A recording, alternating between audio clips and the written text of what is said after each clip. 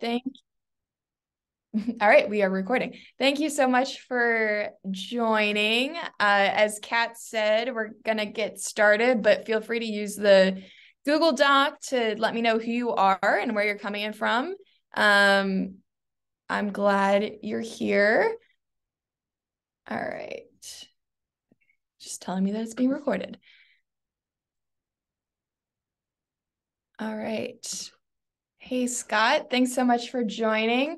All right, so I am Emily Lytle. I just joined the innovation team here at RJI. I'm very new, just been here about a month and a half, but I'm excited to talk to you all about what I've been up to and what innovation and focus is all about. So I pulled together a little presentation here with maybe a little bit too much cheese, but that is the way we're going to do it, because here I've got a little intro slide about who I am and where I'm coming from.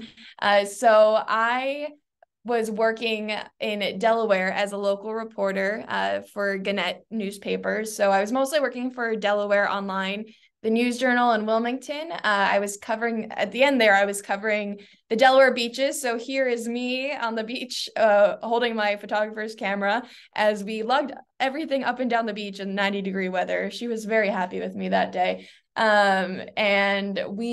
I covered the Delaware beaches down here. And it was really fun. There's a lot of great stories down at the beaches in Southern Delaware. But I started out my career working at the Dover Post, which was owned by Gatehouse, and then Gatehouse merged with Gannett shortly after I joined them there. And I was a community reporter filling a very small weekly newspaper by myself, essentially. And so I have a lot of experience in community news, local news, even in a shorter career. But I've also seen a lot of the changes that have been happening in news. And so that's why I was excited to join the innovation team here at RJI. And kind of look at what the future of news looks like and what we can do to support journalists doing this work, because it's important. A little bit more about me. I went to school in DC at American University. I'm from Pennsylvania, this little corner outside of Philly, and then spent the past 4 years living in Delaware. And now I'm living in Columbia, Missouri, and learning all about the Midwest and working here at Mizzou. These are my siblings, and I grew up on a farm. So just some fun facts to start off. So innovation focus, why you all came here today to learn about what we're doing here. So innovation and focus is a part of RJI. We do monthly experiments where we partner with newsrooms either across the country or newsrooms right here, the professional newsrooms on campus at Mizzou. And we test out new and practical ideas to support journalists. So this could be anything from some new tech that just came out or a new app or tools that are going to help journalists do their job and hopefully support them and make their job easier or better. And so that is a little bit about what we're doing, but I will definitely give some examples because I think it's a lot easier to wrap your head around who we are and what we're doing when you can know what that looks like. So before I get into that, though, I will do an early pitch that we have a newsletter starting this spring. So if you want to sign up and get on our list, we'd greatly appreciate it. There's a sign up link in the Google Doc, but there's also a link here, and we can put it in the chat probably too before we're done. But I definitely recommend signing up for our newsletter so you can stay in touch with all that we're doing. So this is kind of just a summary of like, what does it mean? What does innovation and focus mean? Well, when journalists don't have the time, the resources to try out the latest app, to try out the new data visualization tool, we can come in and try it with them and support them in that and see how it goes, and then communicate what we learned with the industry. And so some examples of what that looks like. The first project that we've done while I've been here was on transcription services. So this was our project for February. It started out as an idea of, hey, a lot of people use Otter. for their transcribing interviews, but what are some other options that are out there? Because we were finding that Otter is a little bit limited when it came to its free version, and it did not provide non-English transcriptions. So we chose 5 different transcription services to test. We partnered with the radio station KBIA here in Columbia, and we tested different transcription services with that audio interview and compared how they measured up. So that is what we have tested so far. Here, I just kind of walked through what our process looks like. This was helpful for me as I was figuring out what innovation and focus is all about. So we started out with our idea of, hey, let's try out some different options besides Otter. And then we tested these different transcription services and wrote about what we learned. And then at the end, after we do that, we also talk to somebody who is an expert in that topic that we were exploring. And so for this example, we interviewed someone who was already testing a different transcription service, and specifically trying to see how well they performed with multiple languages, because he worked in a newsroom that produced content in 5 different languages. And so that was really interesting to talk to him about that. But I have some more examples because I haven't been here very long. So we only have that one project while I've been here, but Innovation Focus has been doing some really cool work. And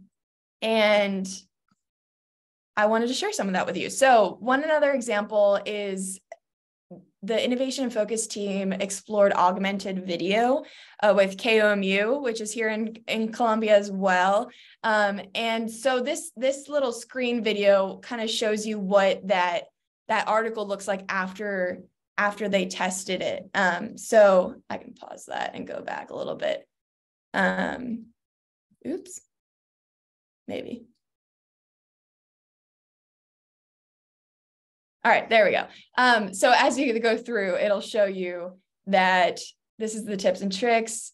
It kind of just walks you through their process and say, hey, we partnered with KOMU. Here's what we learned. Here's the tool that we used. And here's some tips that we learned as we went through this process. So I just thought that was a good example to show you kind of how we explain what we do and what we learn through these different experiments. Another example is they tested out how to create infographics without having to hire a graphic designer. So what tools are out there that you can use to make really snazzy graphics that are engaging and helpful, but also accessible to people who may not have that training. And so here's some examples of the different tools that they tested. And like there's Google Charts and an animated one and Visme and PictoCharts. So they had examples and tips and tricks from each one of those. And this is the last example that I have on here, I believe. Everyone is always talking about TikTok and short videos. It's a hot topic for the past couple of years. And so RJI likes to be on top of what the trends are, but also like be able to provide helpful information as people are kind of figuring this out. So TikTok is a good example of that. And this is one of the stories of a few that the Innovation and Focus team did, where they provided 5 tips or 5 ways that newsrooms can utilize TikTok. And some tips for going about it. So it's a good starting point for newsrooms, just kind of figuring that out. But we're always thinking about our next idea as well. And so what we're working on now is we are trying to figure out ways that newsrooms, especially nonprofit newsrooms that have their content out for free for anyone to use, how these newsrooms can track where their stories are republished. Because a lot of newsrooms have a way for sharing that content, but they don't have a lot of great methods for knowing where that content goes. And so we've been exploring different ways of doing that with incorporating tracking pixels into the HTML that someone copies and pastes into their own CMS, using a content or a media tracking service or a clipping service and how well that works. And then similar to the tracking pixel with using Google tags and Google Analytics to follow where your stories are republished. So that's what we're looking at right now.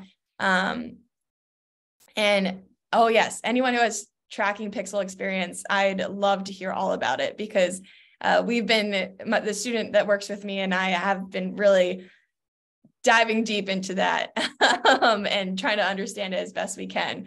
But yeah, so that's kind of where we're at now. Another thing I realized is tracking where your stories are republished is a huge part of kind of knowing your impact and knowing your reach as well. And so that's a bigger topic that we're hoping to tackle as well, is how are newsrooms tracking their impact? We're hopefully going to look at some different tools that are out there to make it easy for newsrooms to figure out what impact their work is making in their community. So if anybody has ideas, or if you're doing impact tracking in a neat way, I'd also love to hear about that. Always talking about impact tracking with different newsrooms. I talked about short videos as something that a lot of newsrooms are always talking about. YouTube Shorts is something we're interested in, hopefully down the line. And then ChatGPT. Everyone wants to talk about ChatGPT, and we did too. So we're looking into what useful ways you can use not just ChatGPT, but other machine learning models and different AI services, because it's all changing so quickly. And so we would love to stay on top of that and try to hopefully maybe compare different services and specific examples of what they might be helpful for in journalism and in especially community-based newsrooms. But at this point, I'm going to pause for a second because I know I'm talking a lot and I'm throwing a lot of information at you. So if you have any questions or ideas that you want to talk through about things that we might look at in innovation and focus, please feel free to use the chat. Feel free to use Google Doc. You can raise your hand. I will be looking everywhere, looking to see if anybody wants to chat about innovation and focus.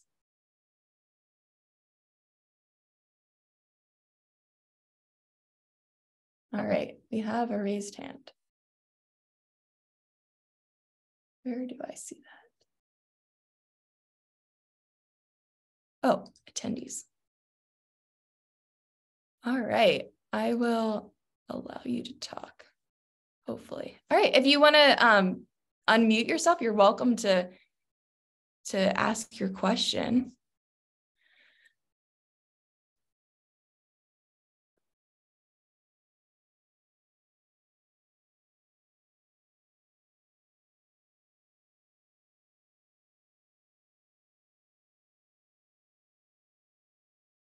Hello. Hi. How are you doing? I'm doing well. How are you? I'm good. Sorry, my name is Musa Isa Ahmed. I'm speaking from Nigeria. Okay. Um, yeah. My question is that first of all, we are talking about you are talking about innovation focus. In Nigeria, it's a very new thing in Nigeria, actually, because most journalists they don't know much about innovative job in journalism. So they only focus in local journalism, not being in a digital community like this. Um, me, I am an investigative journalist, being in Nigeria. So my question is, you talk about the last thing that you are talking about, the tracking where the published stories go.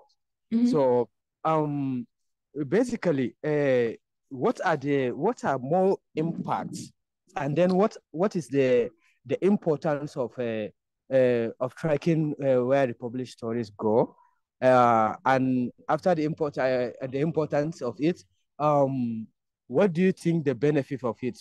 For example, I have a story. I did a story in Nigeria, and then I already published it in a local media house in Nigeria. and I wanted to publish it in a in another media house related to media ethics and journalism ethics. So what is the full understanding about that? So this is my question. Okay, great. I think I understand what you're asking, but if I missed something, let me know. I think that's a really good question of why do newsrooms want to know where their stories are republished, or what is the importance of that? And so that's kind of where we started our exploration of this. Is we talked to someone at the Institute for Nonprofit News about, so why are people wanting to know where their stories are republished? And it's that end goal is important when figuring out the ways that you're doing it as well. So a big reason that we learned that people wanted to know where their stories are republished is to know their reach. And for example, if a news organization here in mid-central Missouri reported a story about a bill that passed in the legislature, and then someone picked it up in Northeast Missouri, they would want to know, oh, there's people in Northeast Missouri reading our story. That's good to know about kind of who is reading our content, just in terms of that understanding of their reach. But we also heard that it's helpful for building relationships. So if you find out that there is a news outlet that is consistently republishing your stories, maybe you can talk to them about opportunities for collaboration or working together in some way. And so I think we found that more so than numbers and page views, it was about knowing the groups of people, the communities that are reading your stories, and how you can work together with different news organizations. So I don't know, did that answer your question? Yeah, of course, very well, very well. Okay, good. So I get it. You answered my question very well.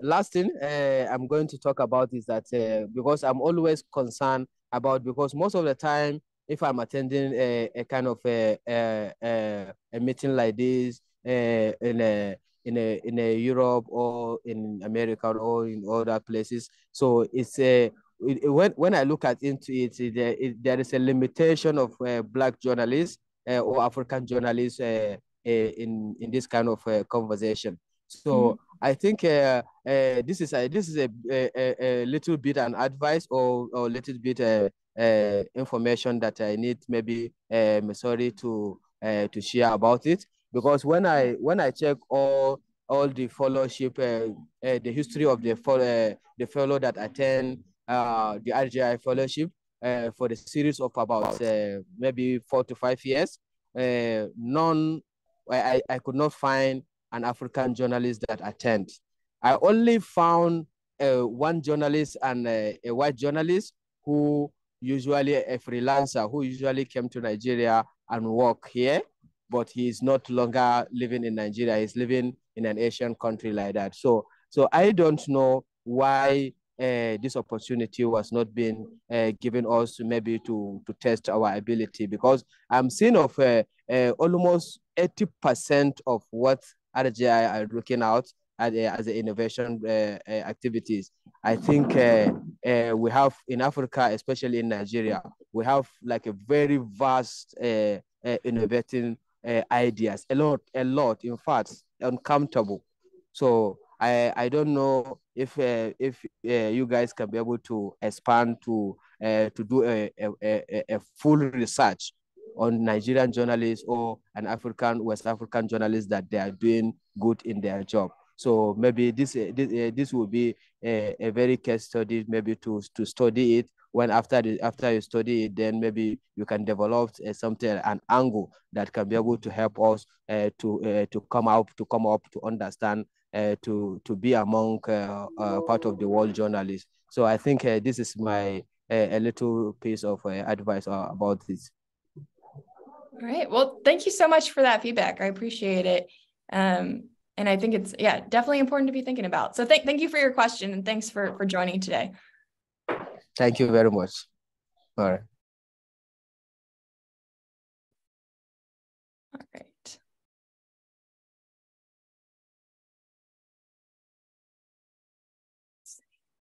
All right. I don't think I see any other questions or hands raised at this time.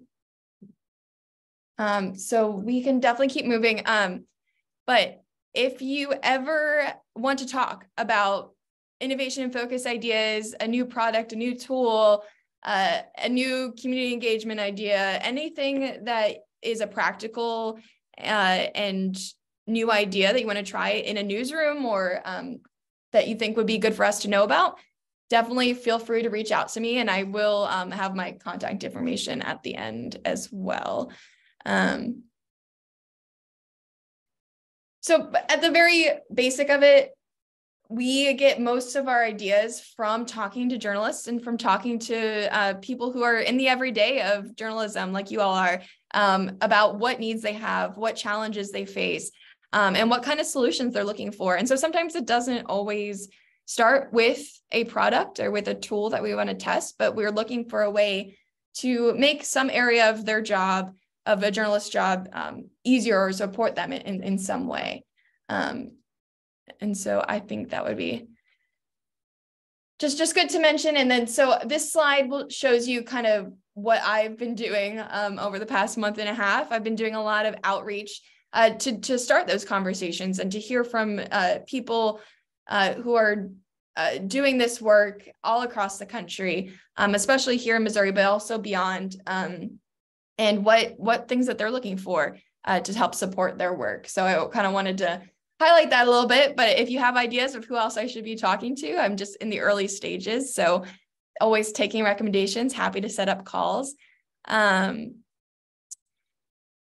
right, I see I have another question from Lindsay asking if we're interested in the marketing side of journalism as well as the news side.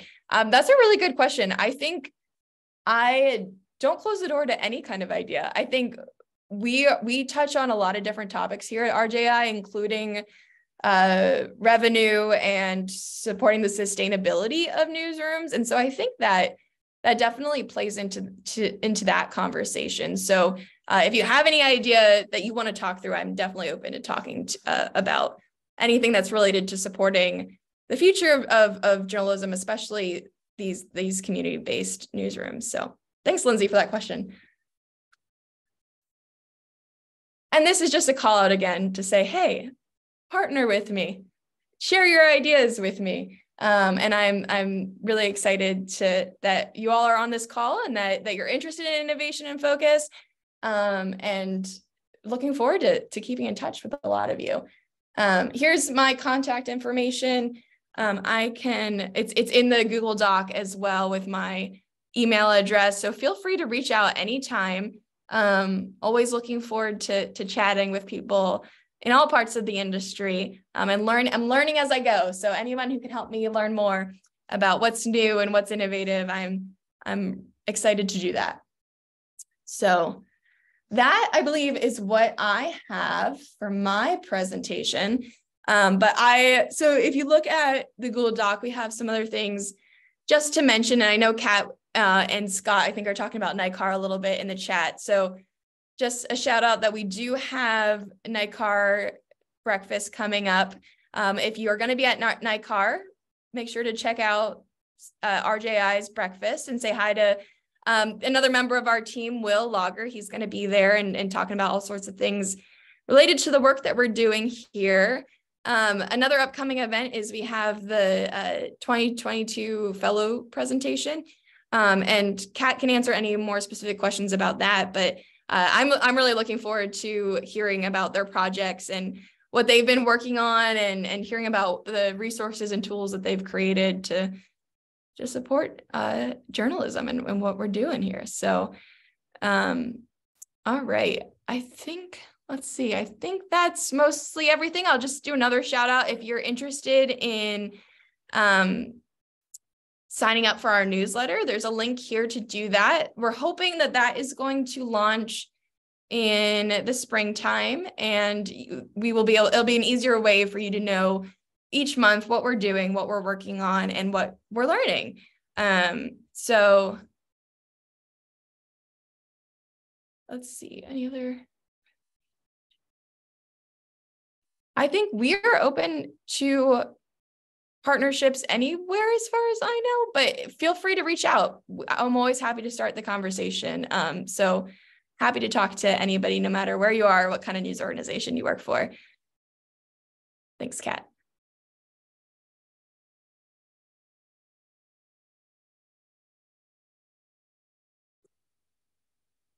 All right. Let's see. I think we're just about good on time too. But if anybody has any additional questions, let me know. If we didn't get to something in the chat, I think we answered all the questions in the chat and in the Google Doc. But if you'd like to set up a time to talk one-on-one, I'm always open to that as well. And looking forward to staying in touch with a lot of you.